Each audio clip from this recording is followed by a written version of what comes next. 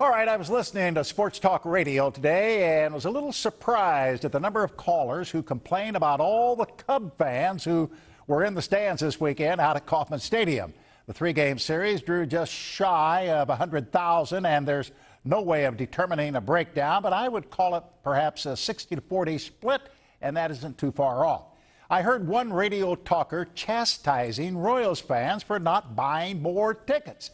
The radio guy was dead wrong.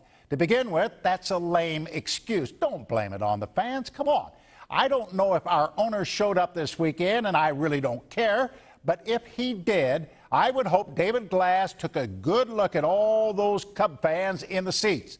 Sure, it was embarrassing for Kansas Cityans, but not for the Arkansas cheapskate who saw nothing but dollar signs everywhere he looked in the ballpark this weekend. You think David Glass is concerned about all those Cub fans in the seats?